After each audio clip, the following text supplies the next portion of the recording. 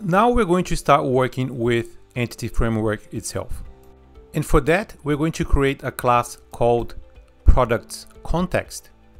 And the purpose of the context is to provide a connection to the database. And it serves as a link between the application and the underlying database. Let's use the new namespaces, adding a semicolon after the namespace, and we'll clear the using statements that aren't being used as well. And this class needs to inherit from the DB context class, which is a class provided by Entity Framework. Inheritance is a concept in object-oriented programming. And if you don't know what it is, basically it means that this class that I'm creating, Products Context, is based on another class. So it's going to have a parent class and it needs to implement its methods. And it's important to dive deeper into the context of inheritance before you advance in Entity Framework. But for this beginner tutorial, you don't need to know much about inheritance to be able to follow along. The context represents a session with the database and it allows you to query and manipulate data. So to declare that a class is inheriting from another one, we need to add the colon and the name of the class that's being inherited, which is DB context. And we can use this squiggly line that we can see here to install the package for Entity Framework. So we don't even need to go into the NuGet package manager. We can download it directly from the code. So we can choose find and install latest version. And we need to add the namespace. And in our case, it's Microsoft.Entity Framework. And then we need to declare as a property of this product's context class, a DB set field, which also comes from Entity Framework. And in summary, it represents a database table. In our case, it will be a table of products, which we haven't created yet. Now notice that DB set needs a type to be declared. And we have this product type with this squiggly line. And this is because this product class wasn't created yet. And this product class that we're going to create will serve as a model that represents a table in the database. So it has all the characteristics of this table. So let's see how we're going to create that.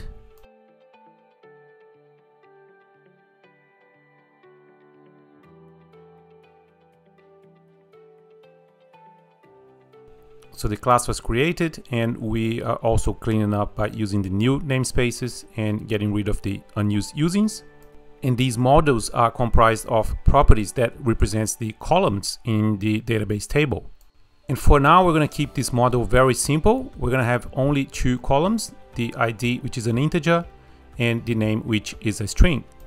Next, we're going to use the onConfiguring method to declare the connection string for the database. And this is just one way to configure the DB context. And what's happening here is we are overriding this method. So this is a method that exists in the base DB context class. And we're going to call the useSQLite method of the options builder object. But for that, we need another NuGet package, and that's the anyframeworkcore.sqlite.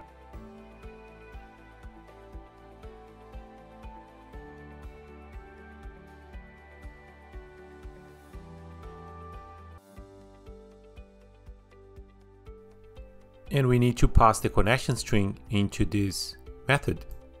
And the connection string for SQLite is very simple. All you're going to say is data source equals the name of your database. So we have everything we need in code to create a database, but we need another NuGet package.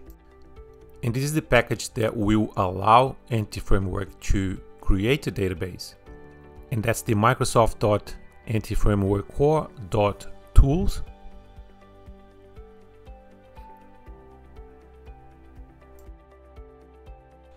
And once that's done, you can go to the tools in the top menu and choose NuGet Package Manager and Package Manager Console. And here we're going to run the command add migration with a custom name. And I'm just going to call it initial migration, but it's up to you how you want to call it. And your migration gets created, and we can see that there is a new folder on the Solution Explorer with two files. And these are the initial migration file and the product's context model snapshot. So migrations in any framework, they're just a way to manage changes in the database over time. So it allows us to evolve our database schema incrementally and helps us to keep track of it. So if you go into this initial migration class, you can see all the changes that are in this up method. We can see that a table is being created and all its properties and characteristics. We're not going to touch it in this tutorial, but this is a way to do minor adjustments to your migration whenever you want. And if we examine the products context model snapshot, we can see that it contains the current state of our database schema.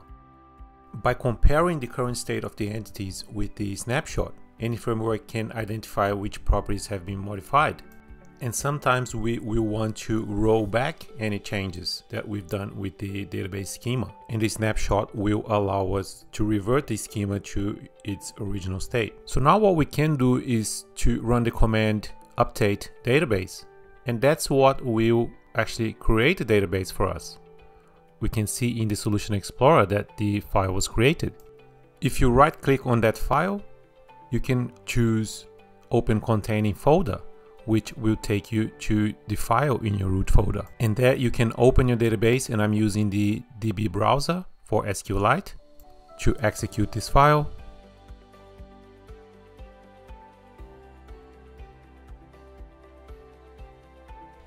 And when that's open, we can browse our table, which at the moment is empty.